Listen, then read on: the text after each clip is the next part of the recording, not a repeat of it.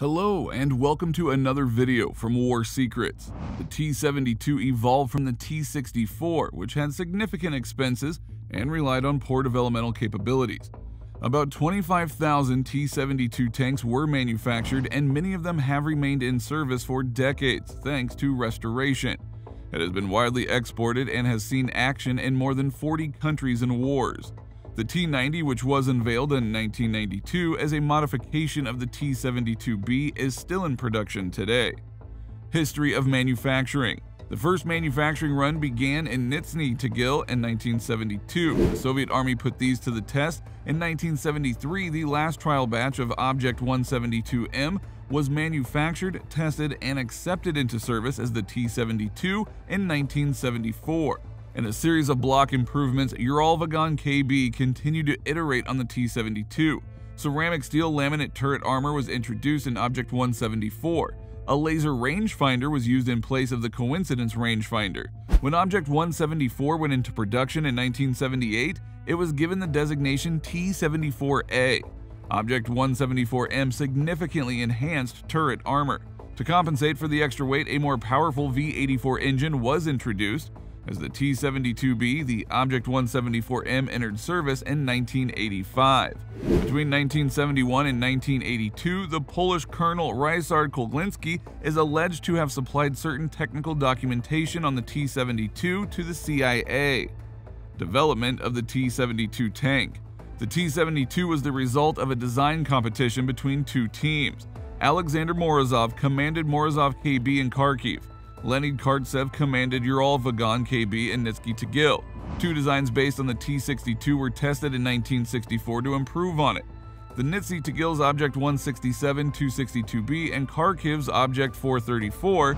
Object 434 was a highly technological prototype. A new design arose in Kharkiv under the guidance of Morozov, with the hull lowered to the smallest size conceivable. To do this, the team was reduced to 3 men with the loader removed and an automated loading system installed. Object 167 was based on an Object 140 that Kartsev and Valery Vendiktikov refurbished. Now, Kartsev's preferred model Object 167 was more advanced than Kartsev's Object 165 and Object 166. When asked to develop Object 166 for manufacturing in October 1961, Kartsev refused and instead offered to prepare Object 167. The Object 166 and Object 165 were renamed T-62 and T-62A respectively after this plan was rejected. Unlike the Kharkiv tank, it did not use cutting-edge technology. The T-62 turret and a manual loader were employed in prototypes. The tank was put through comparative testing with the Object 434 in 1964, with the latter proving superior to both the T-62 and T-55. Uralvagonzavod director I.V. Okunev and Soviet Premier Nikita Khrushchev preferred Object 167 because it was cheaper. Dmitry Ustinov, deputy chairman of the Soviet Union's Council of Ministers, feared the concurrent development of Object 167 risked the Kharkiv tank's future. The Soviet Union's Council of Ministers authorized the Object 432, later serialized as the T-64, into production in December 1962, effectively killing Kartsev's tank. Kartsev kept working on the Object 167. An autoloader was built into Object 167M. In May of 1964, this model was also rejected. Early production problems were obvious, but a powerful lobby grew around Morozov in Moscow, advocating for Object 434 and preventing competitor advancements and ideas from being considered. In May 1968, the T-64A was approved for Soviet Army service. The T-64's reduced size made it difficult to find a suitable power plant. The chosen 700 horsepower 5TDF engine was unreliable, difficult to repair, and had a lifespan comparable to World War II designs. The T-72's gun turret drive system. The T-72A's primary armament is a 125mm 2A46 smoothbore cannon with a light alloy thermal sleeve and a bore evacuator. The thermal sleeve is divided into 4 sections, 2 in front and 2 behind the bore evacuator. In both planes, the 125mm gun is stabilized. The 2EH-28M is the name of the gun stabilization system. APF-SDS has a maximum range of 2,100 meters, Heat-FS has a maximum direct fire range of 4,000 meters, and HEFRAG-FS has a maximum indirect fire range of 9,400 meters.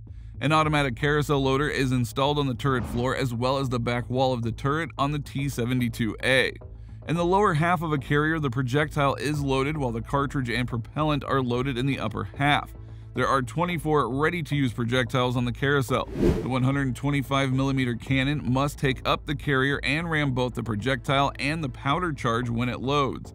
This allows for a rate of fire of 8 rounds per minute. However, the automatic loader's reliability has been questioned. The T-72A's primary 125mm cannon is stabilized, allowing it to fire on the move with a high likelihood of a first-round hit. The T-72A has 39 rounds in total, 12 APF SDST, 21 HEFRAG FS, and the remaining 6 HEAT FS. Additional ammunition is stored on racks behind the turret basket, as well as indentations in the rear floor fuel cell, and the second forward right cell near the driver. The T-72A's second armament consists of a new design of a 12.7mm caliber NSV machine gun, installed on the commander's cupola, and one 7.62mm caliber PKT machine gun mounted coaxially to the right of the main armament, with 250 rounds of ready-use ammunition. The 12.7mm NSV machine gun, on the other hand, can only be fired with the commander's upper body exposed. The ground roll maximum sight range is 2,000 meters, while the anti-aircraft roll's maximum sight range is 1,500 meters. At the front of the turret, 2 banks of smoke grenades, discharger type 902B 81mm, are attached, 7 to the left and 5 to the right.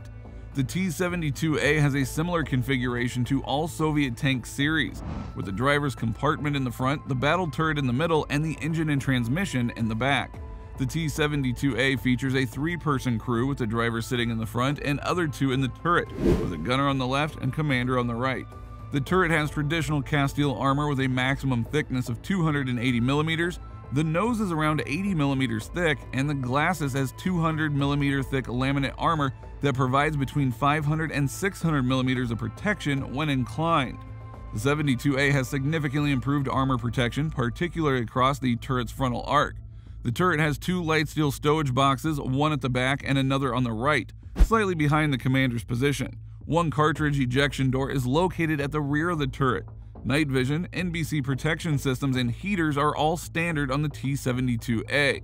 A TPDK-1 laser rangefinder sight, TPN-349 gunner's night sight, and TPN-3 searchlight are installed on the right side of the 125mm main cannon on the T-72A.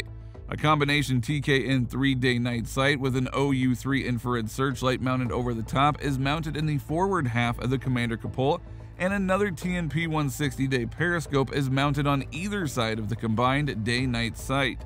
A TNP-160 day periscope is mounted in front of the gunner's hatch, and a TNPA-65 day vision block is built into the hatch cover itself. A panoramic day-night sight is positioned in front and to the left of the gunner's hatch and is used in conjunction with the infrared searchlight mounted to the left and in front of the sight. The T-72A, like most other Russian tanks, has a dozer blade located beneath the nose for clearing obstacles and setting fire positions, and it can be equipped with mine-clearing equipment such as the KMT-5, the KMT-6, and KMT-6M2. The dozer blade may be deployed in 1 or 2 minutes, allowing the T-72A tank to set its own defilade position without the need for engineer assistance. The T-72A can have a snorkel placed on the backside of the turret for deep fording. The T-72A series takes around 20 minutes to prepare for amphibious use and is ready to use within 2 minutes of exiting the water. The T-72A can cross a river up to 5 meters deep using the snorkel. Propulsion. T-72A is powered by a 780 horsepower V12 piston V46.6 multi-fuel air-cooled engine.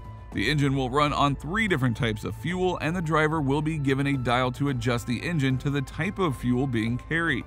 Each side's torsion bar suspension consists of 6 road wheels, with the idler in front, drive sprocket in back, and 3 return rollers supporting only the inside of the track. At the 1st, 2nd, and 6th road wheel stations, shock absorbers are installed.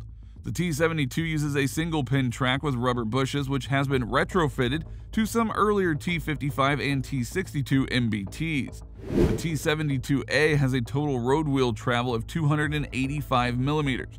4 removable spring-loaded skirt plates are installed over the forward half of the track, which unclips in action and extends forward at a 60-degree angle from that vehicle side to provide some protection against heat bullets. The T-72A has a top speed of 60 km per hour and a maximum cruising range of 480 km. which may be increased to 550 kilometers by adding 2 additional fuel drums to the back of the chassis. And that concludes today's video. We hope you enjoyed it, and if that is the case, don't forget to like and subscribe to the channel for more great material in the future. I'll see you later. Goodbye.